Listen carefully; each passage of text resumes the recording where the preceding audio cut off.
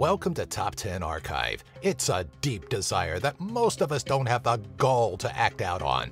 But revenge, is a common human temptation festering within all of us. In this installment, we'll look at the 10 cases where someone refused to turn the other cheek. Number 10. Katie's Revenge. Convicted child molester Anthony Stockelman was sentenced to prison for his sexual abuse and murder of young Katie Coleman. Though the family would call for the death penalty, the judicial system found it more fit to lock up the murderer instead.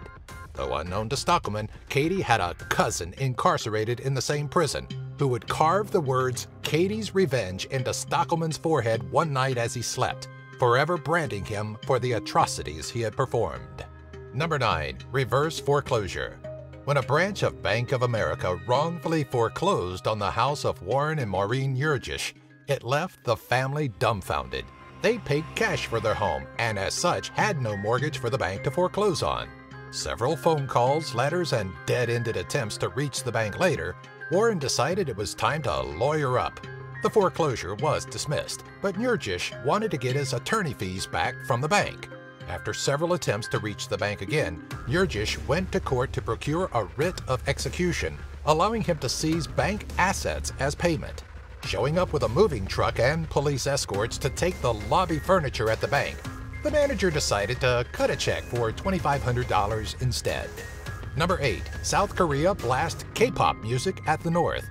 When North Korea sank the ROKS Chonan, a South Korean Navy vessel, North Korea figured it would be a good idea to launch an artillery attack against its southern cousins for no reason, resulting in the deaths of 4 people. South Korea decided to get a little bit of revenge. In June of 2012, South Korean soldiers marched to the border and set up an enormous set of speakers, which they used to pound K-pop into the airwaves. You know what they say, fight fire with K-pop tunes. Number 7. Harold Fisher versus Guido Rossi. First Lieutenant Harold Fisher was returning home from his 20th bombing mission in World War II in his B-17. With the plane in barely working order, he had his men throw out anything that wasn't bolted down in hopes of staying airborne. Thinking the arrival of an American P-38 fighter was a godsend, he couldn't have been further from the truth. The P-38 was, in fact, commandeered by one Guido Rossi, who used this plane to shoot down many other planes. Fisher survived and then went to his commanding officer to ask permission to borrow an experimental YB-40 aircraft, on which he painted the likeness of Rossi's wife. End result, Rossi was reportedly shot down and he was captured. Number 6. Aaron Burr versus Alexander Hamilton. Aaron Burr would continuously attempt to get political office, although Alexander Hamilton seemed to make it his job to prevent that from happening, costing Aaron Burr his presidency against one Thomas Jefferson. It wasn't until Burr was running for governor of New York and Hamilton again shot him down that Burr decided it was his turn to do the shooting. Challenging Hamilton to a traditional gun duel, Burr would emerge the victor, and Hamilton was pronounced dead on July 11, 1804. Number 5. Aaron Barr versus Anonymous. The international hacker collective known as Anonymous has been in the headlines of news stories for a while now, and recently, the FBI decided they should finally go after them.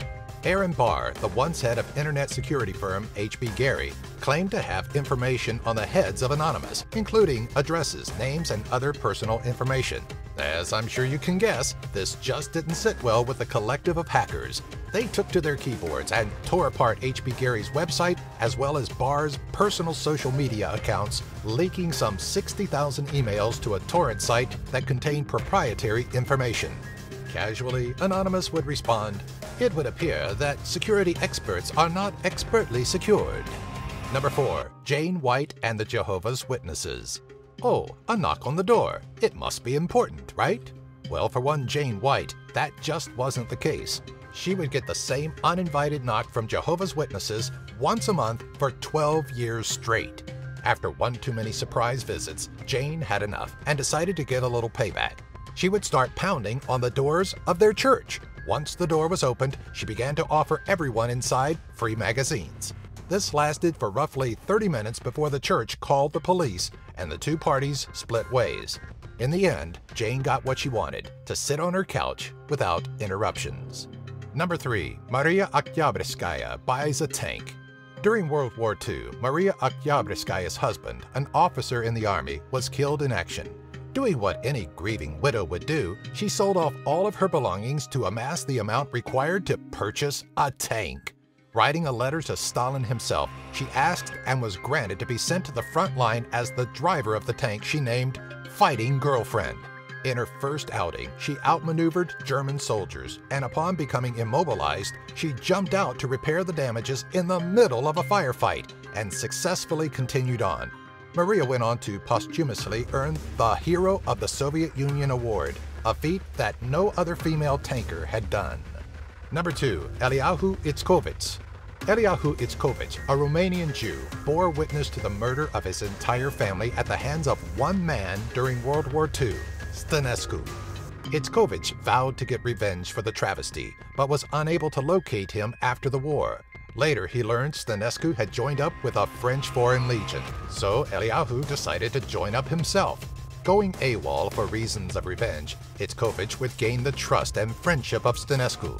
Eventually, the two would be separated from their unit, and Itzkovitz used this opportunity wisely.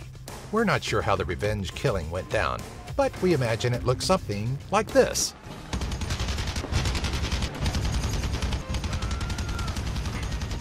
Number 1. Alan Ralsky.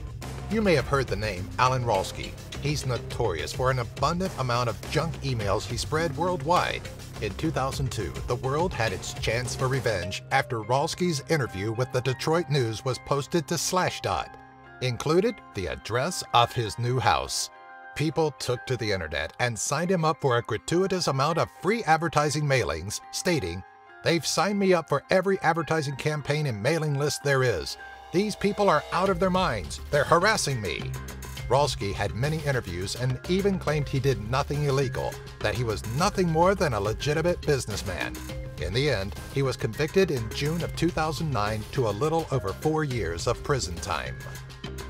Hey everyone, thanks for watching. If you'd like to see more videos like this, be sure to visit and sign up with our friends at Geek Fuel by using our affiliate link found in the description section. For just $20 a month, you'll receive at least $50 worth of geeky stuff that you'll actually use. Each box comes with a t-shirt you'll actually want to wear, and a free Steam game download, usually valued at $10 or more. Don't miss out on this monthly box that Stan Lee himself endorses. Be sure to subscribe to our channel to keep updated on more lists like these, box openings, and giveaways.